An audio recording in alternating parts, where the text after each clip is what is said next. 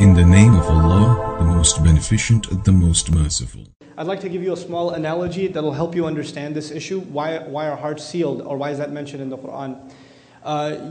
Some of you or many of you are familiar with exercise, working out, right? So imagine somebody got into an accident and they're in the hospital, and they're in a hospital bed for 6 months, and they haven't moved their legs for 6 months to a year. When they get up, are they able to use their legs? No, probably they tip over like that. If our muscles, if they're not worked, if they're not exercised, they start losing their ability to function.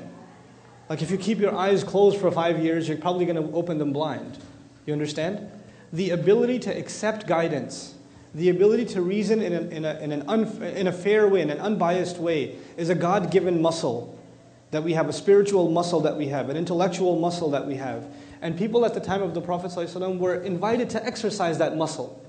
And they refused to. They refused to exercise the ability to take in and seriously consider truth when it came to them.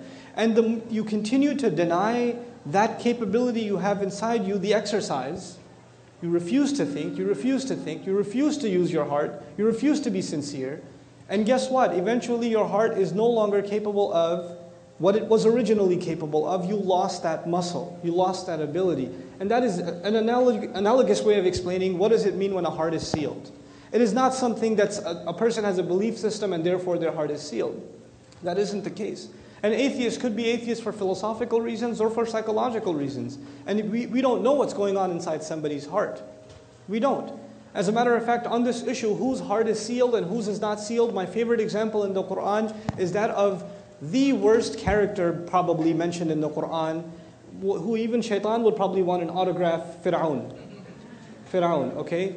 I mean, declares himself God, the Pharaoh. For those of you who aren't familiar with Arabic, the Pharaoh declares himself God, committer of massive genocide, all kinds of hedonism, ego, pride. You name it. You name the vice, he's got it. You name the vice, he's got it. And yet, when Moses is sent to him, alayhi salam, to speak to him, he's supposed to not judge what's in his heart, and he's told, "Qul hal laka ila an tazakka." Is there anything left in you? You might want to cleanse yourself. Maybe you want to become a good person now. Maybe even you can change. Killer of babies. Even you can change. I mean, you would think, if you think of heartless, you think of a murderer. And the murderer of children? I mean, it's beyond imagination. And yet his heart is not condemned yet. Even he's given the opportunity. So the idea of hearts being sealed, the final bit on this answer, the idea of people's hearts being sealed is not something you and I have privy to. We do not have access to know whose heart is sealed and whose isn't. And thank God for that.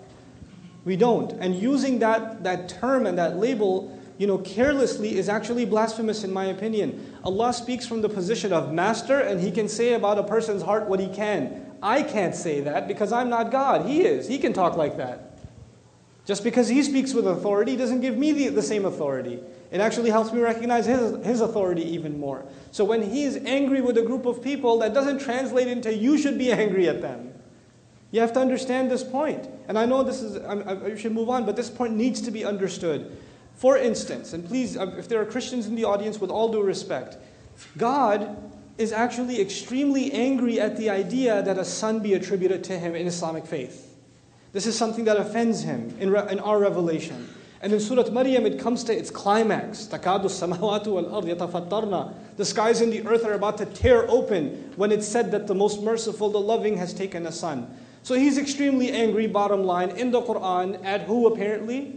Christians, right?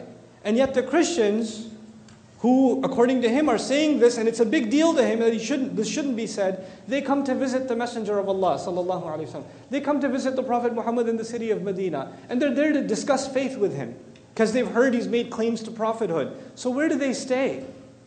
Where do they stay? Anybody know? The Mosque of the Prophet. And where do they pray to Christ? Where are they told by divine decree to pray? At the mosque. They perform Christian prayers inside the mosque. And yet we have revelation already. Makki Surah, Surah Maryam, we already have revelation that this angers God. But Allah He has the right to be angry at what He has a right to be angry with.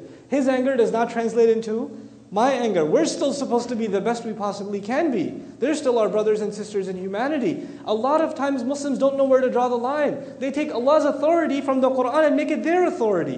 What do you think you're doing? He speaks from his position of authority. We have to read the Quran as slaves, not as masters, not as judges of others. So this point needs to be very, very clearly understood. And even the way in which the discourse was done by the Prophet, like the height of courtesy and respect, the height of it, And so this distinction, especially for Muslims, if somebody says, why should we even talk to atheists? Why should we even talk to anybody? First of all, I know what you mean by talking. You want to go and debate with them. Don't debate with people, I told you already. Stop that. Go get some pizza with them. Do that, okay? Go, just play some basketball or whatever. And you have a friend who doesn't believe in God, fine. He's not evil. He's not evil. He doesn't have two invisible horns on the side and a tail in the back and a pitchfork or whatever.